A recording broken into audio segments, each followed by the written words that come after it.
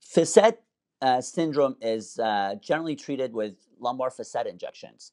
Uh, Unfortunately, in a subset of patients, facet injections do not last that long. In the group of patients that do really well with it, but unfortunately it doesn't last, uh, we can offer them another procedure called radiofrequency nerve ablation or radiofrequency neurotomy. Basically, looking at a spine model, uh, the back of the spine, the joints that are loaded and are generally worsened with standing and extension, meaning bending backward, are the facet joints. Each facet joint is innervated by two nerves. For example, at the level that I'm pointing at here, that's the L4-5 facet joint. And basically, there's a nerve at the level, and there's another nerve at the level below it that supply that joint.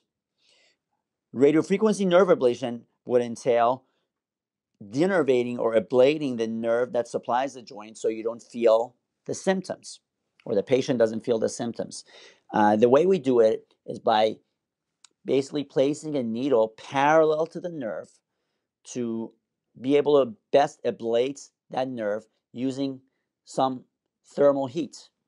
The nerve that's denervated does regenerate, though. So generally, once the nerve regenerates, the pain does come back. But it takes many, many months for that to happen. On average, patients that receive the procedure have pain relief from anywhere from 6 months to a year. Now, once the nerve regenerates, in the subset where the pain returns, we would repeat the procedure. And in the patients where the pain is gone and it doesn't come back, then we don't repeat the procedure. So basically, once the procedure is done, we would have to reassess and see how the patient does.